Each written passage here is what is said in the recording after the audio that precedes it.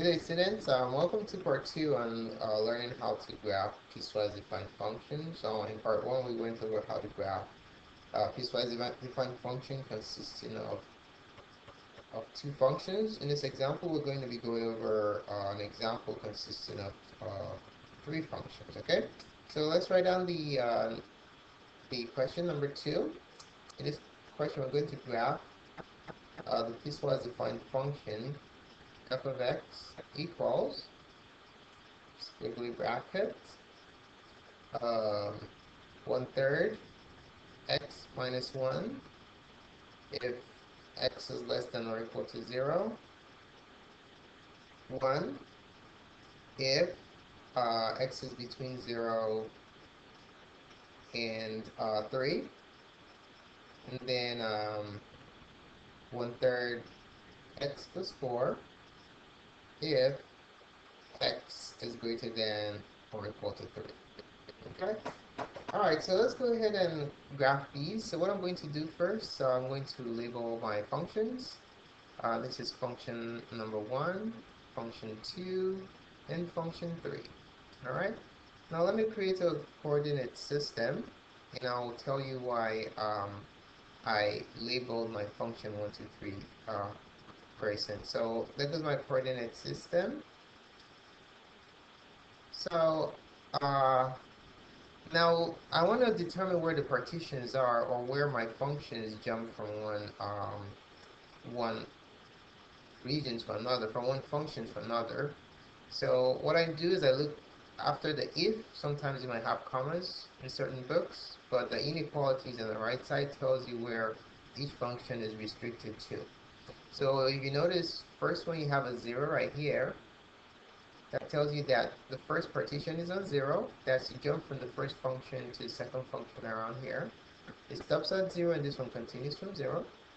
The second partition or break happens at 3. So function number 2 stops at 3 and function 3 continues from 3.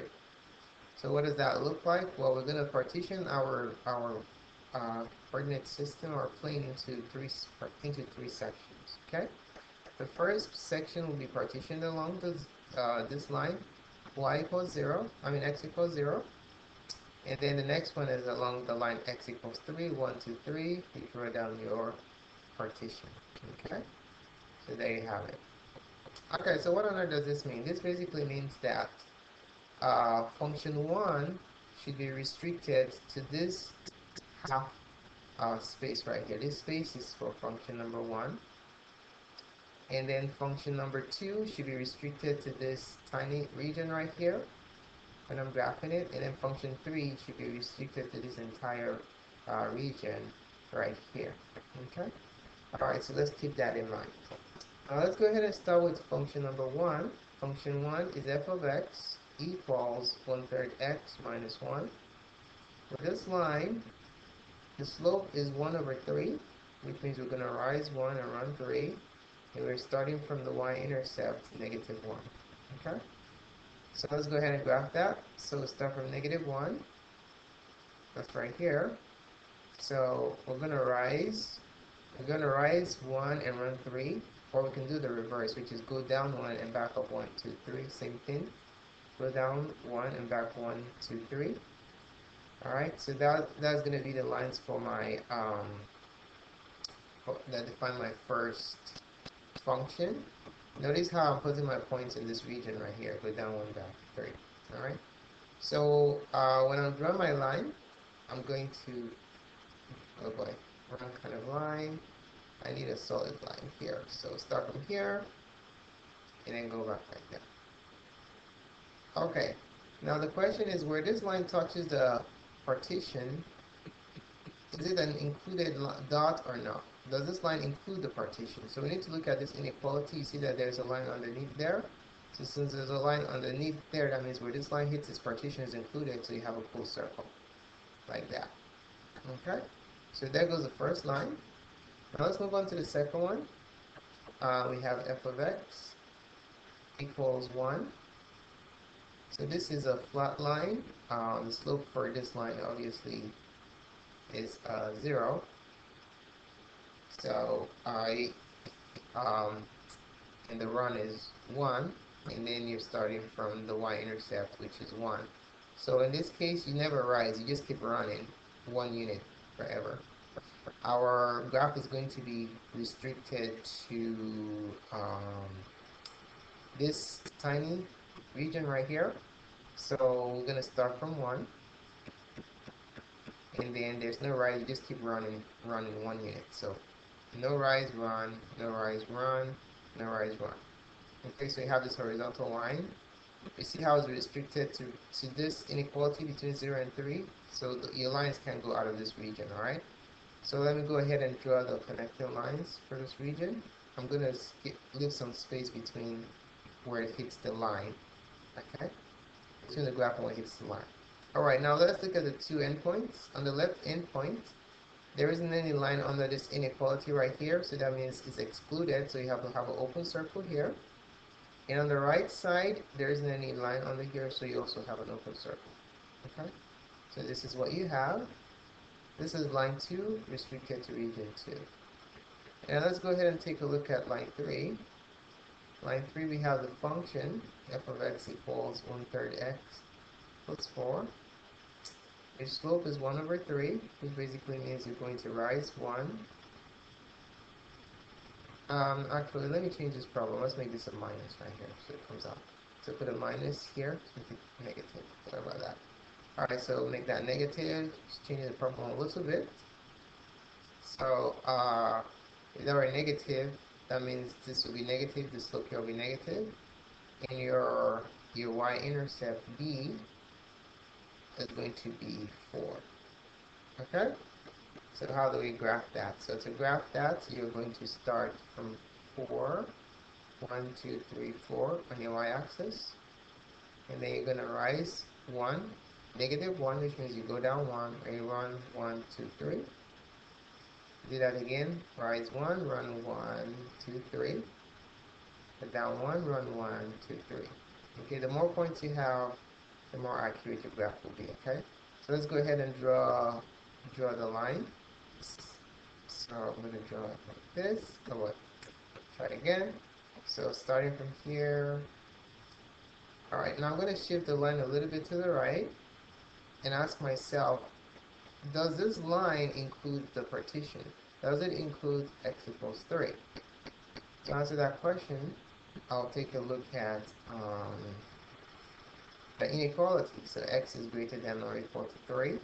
So this line right here means that the partition is included. So I'll draw a circle in here, and there you have it. So see how I restricted line 3 to region 3? I restricted line 2 to region 2, and then I restricted line 1 to region 1. Alright?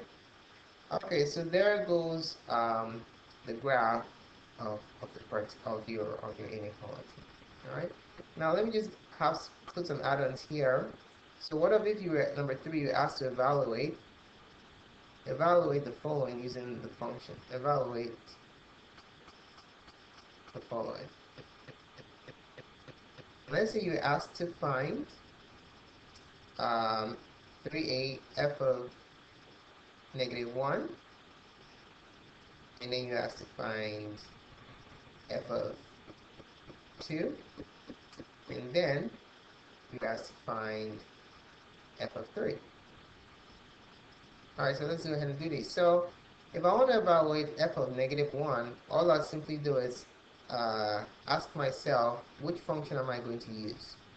Negative 1 falls in which region? Region 1, 2, or 3? Negative 1 clearly falls in region 1, right? So that means I'm going to use the first function. So a is going to be f of negative 1, we're going to be using the first function. So f of negative 1 is going to be 1/3 times negative 1 minus 1, which equals negative 1/3 minus 1, which equals negative 1 and a third. Alright, so there you have it. Now for f of 2, if you're looking at 2, what function is 2 restricted to? So if you look at the inequalities, we notice that 2 is going to be with function number 2, because 2 is between 0 and 3. You can see here 2 is right here between 0 and 3. So f of 2 is simply going to be 1, because for any x value between 0 and 3, your output is always going to be 1. It's independent of what your x is. Okay? Alright, so f of 3 falls on the boundary. So the question is it function 2 or function 3 that wins? We know that on the boundary, function 2 is excluded, but function 3 is included, so we're going to use function 3. Alright, because function 3 is 3 and anything bigger. So we have 3, so we have to use function 3. So f of 3 is going to be 1/3 times negative 1/3, let's not forget that, times 3 plus 4. Okay? And then when we work that out, we're going to have negative 1 plus 4. Negative 1 plus 4 is 3. And there goes your output. Okay? Another way to look at it is you can just, let's say you didn't have a graph and you wanted to do these, you can just draw a line like this, and then put in your partitions. Your partitions are at 0 and 3, and then just put in your function. So for this one, f of x equals 1. For this one, from here to here, oh, that's supposed to be, oh. So from there to there, and then from here all the way down, we're going to use f of x equals negative 1/3 x plus 4. And then from here all the way down, we're going to use a function f of x equals 1/3 x minus 1. So this is another way to do part 3. If you don't have the graph, it just tells you that if you're less than 0, use this function. If you're between 0 and 3, excluding these 2 points, use this function. And if you're bigger than 3, go ahead and use this function. Okay? So there you have it. So thanks so much for taking the time to watch this video. You can feel free to subscribe to my channel just by clicking up here. And also you can share the contents of this video via Facebook or Twitter. More videos can be found on matgrowsub.com. Thanks again and have a wonderful day.